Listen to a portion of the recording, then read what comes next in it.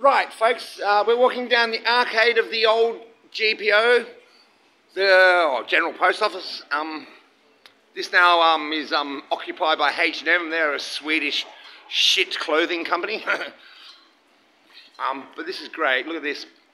It reminds me a bit of Turin, and I suppose both Piedmont region of Italy, which is used to be known as the Kingdom of Savoy, part of it anyway, and Melbourne, which was built on the strength of the gold rush in the goldfields.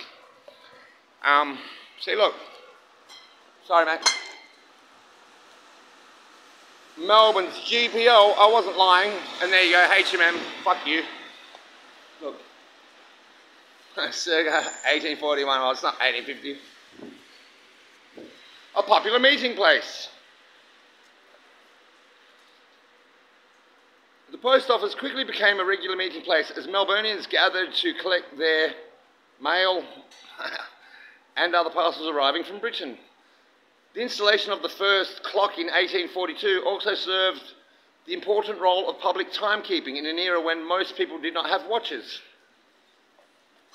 This is beautiful. I do. I love this shit, you know. There's normally lots of people here because there's a restaurant there. But there's no one here today, obviously, because it's pissing down, raining. But, yeah, so, these are the archways of the old GPO that run parallel to Elizabeth Street in Melbourne.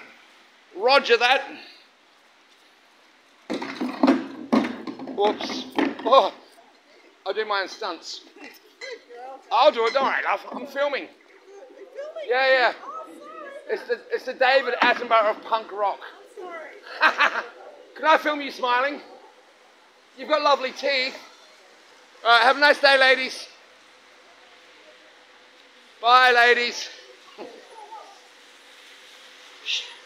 She's going the distance.